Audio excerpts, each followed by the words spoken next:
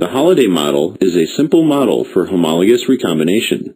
While it is now clear that most recombination events involve synthesis of new DNA, a feature absent from this model, the holiday model is still useful for understanding recombination. When you have completed this exercise, you should understand how strand invasion can create a holiday junction, understand how branch migration leads to recombination, and understand the differences between the two possible modes of holiday junction resolution. To visualize homologous recombination using the holiday model, it is useful to first picture two homologous double-stranded DNA molecules aligned with one another. These DNA duplexes may carry different alleles of the same gene. In the first step of the holiday model, single-strand nicks form at identical positions in each DNA duplex. DNA strands near the nick sites peel away from their complementary strands and base pair with the homologous duplex. This step is called strand invasion. The DNA intermediate in which two DNA duplexes are connected by crossing DNA strands is called a holiday junction. Remember, since the duplexes are identical or nearly identical in sequence, each of the nick strands is able to base pair with the uncleaved strand on the opposite duplex. The holiday junction can move along the DNA by repeated melting and formation of base pairs. Each time the junction moves, base pairs are broken in the parental DNA molecules, and identical base pairs are formed in the recombination intermediate. This process is called branch migration. Different alleles of the same gene carry small sequence differences. During branch migration through these regions of sequence difference, DNA duplexes are formed carrying one or a few sequence mismatches. These regions are called heteroduplex DNA.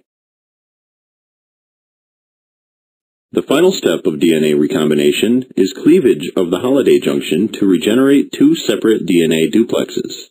This process is called resolution. To aid in the visualization of this step, the holiday junction is rotated to give a square planar structure with no crossing strands. Resolution can occur at one of two possible sites. Cleavage at each of these sites results in a different genetic outcome. One of the possible cut sites is in the pair of strands that remained uncut during the first step of recombination. These strands can be easily identified because they each consist of a single color at this point in the model. The resulting duplexes are called splice recombination products because the two original duplexes are now spliced together, with the DNA sequences flanking the site of recombination swamped. This may not be obvious in the short stretches of DNA shown, but should become clearer in the context of longer DNA duplexes. The resulting duplexes now carry one pair of alleles from one parent, a region of heteroduplex DNA, and the pair of alleles from the other parent.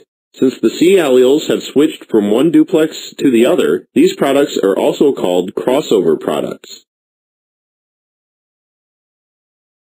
The second possible cut site occurs in the pair of strands that were nicked during the first step of recombination. These strands can be easily identified because they each consist of a mix of colors at this point in the model.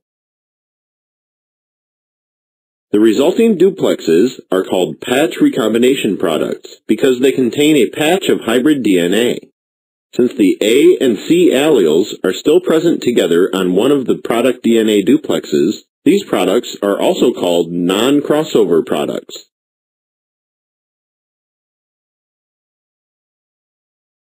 How well do you understand the holiday model? In this section, you will find out. In the first step of the holiday model, single-strand nicks form at identical positions in two homologous DNA duplexes. DNA strands near the nick sites peel away from their complementary strands and base pair with the homologous duplex.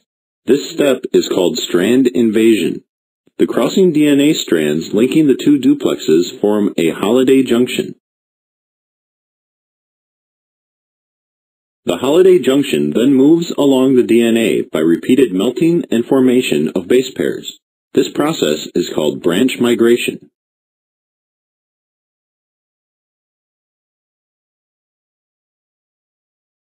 The final step of DNA recombination is cleavage of the holiday junction to regenerate two separate DNA duplexes. This process is called resolution. Resolution can occur at either of two sites.